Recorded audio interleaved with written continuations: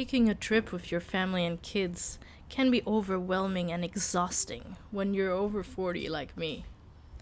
This is why when I planned a trip to the zoo, I planned it to last a little over 3 hours. If you like the story and relate to the content, please like this video and subscribe to the channel. We drove to Jerusalem in the afternoon, after most parents had already left. I am many things, but a morning person is not one of them. However, it was to our benefit as a less crowded zoo allowed us for better access to the exhibitions, which would have been overcrowded. Also, when you're with family members that are in the vulnerable category, vulnerable to COVID and other viruses, you don't want to stand in the middle of a crowd too long.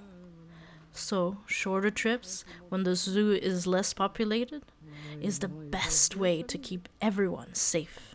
Yep, you guessed it. These are lemurs. It doesn't beat the Cyprus in-cage experience. There are some lovely exhibitions at the Jerusalem Zoo. However, unlike safaris, most animals are trapped in cages, often too small for their needs. The grounds on which the zoo is built are lovely and quite vast, but animals like the leopard and the lion that need a lot of running ground to mimic its natural hunting habitat don't have such available to them. Instead, they live in quite limited confined spaces. It made me a little sad despite enjoying the zoo. My nephew had quite a great time and even bonded with a turtle that responded to his hand as he tried to touch it through the glass. It was amazing to see that some of the animals seemed as curious about us as we are of them. The turtle tried repeatedly to give my nephew a high five.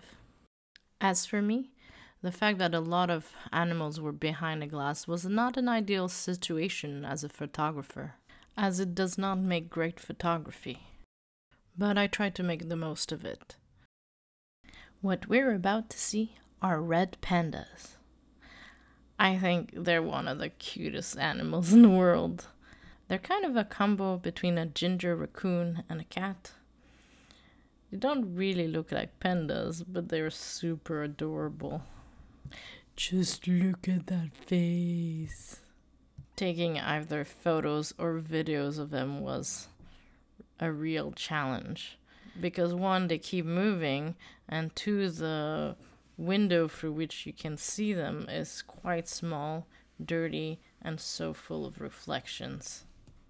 I don't think we quite saw everything at the zoo because we ran out of time and energy, but we had a great time. And isn't that the most important thing?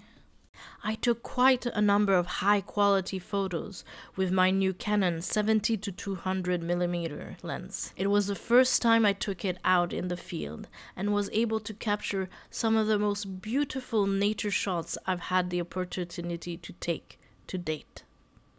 For that, I am grateful for the zoo and all its animals. As much as I like bears because they all remind us of our teddy bears, I am fascinated by elephants. I find that they have a certain mystic grace. However, I like all animals and I am fascinated by nature and all its wonders. In my opinion, people stuck at home playing video games really need to get out more. And that includes myself. I'm a big video gamer and a house cat, and I don't get out as much as I'd love to. Because, there are so many things to do in this world. It would be unrealistic to think you can do everything, but you can try. And isn't that the most important thing? The journey that you take in life, trying to do as many things that are enjoyable to you as possible.